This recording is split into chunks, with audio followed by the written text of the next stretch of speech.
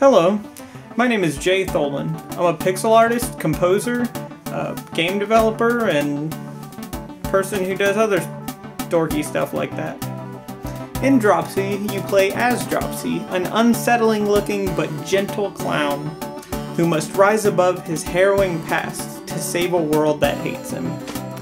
Now, I know that sounds kinda depressing, but trust me, it's probably the happiest game you'll ever play. Now, 5 years before the game begins, a freak circus fire takes Dropsy's mother's life. The resulting rumors, combined with his already unpleasant appearance, drive Dropsy and his father into a life of seclusion. After stitching what's left of their ruined tent back together, they make a living collecting scrap metal and doing whatever work they can find. The game begins after a vivid dream that starts Dropsy on a path to discovering the truth about the fire and his own existence. Now, in Dropsy, I've created a rich world and mythos full of colorful characters and vibrant locations. Everything in this game is designed to reward exploration. Instead of being locked into one area, you're free to explore almost the entire game world at your leisure. Now, the plot progresses organically as you learn more about what exactly is happening around you.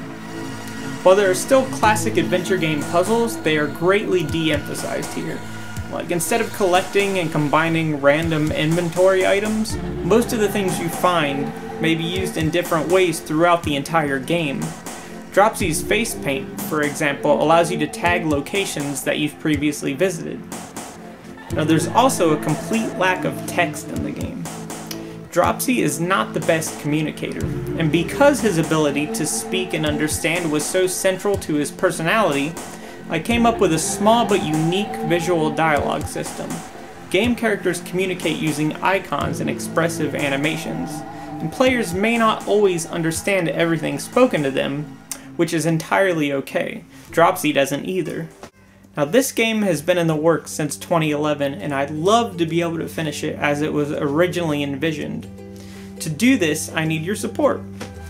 Other than pledging, the single most important thing you can do for the campaign is to share it. Spread the word on Twitter, Facebook, whatever avenue you have. Blogs help a lot. And I appreciate all of you, and I can't wait to finally make this game. Thank you.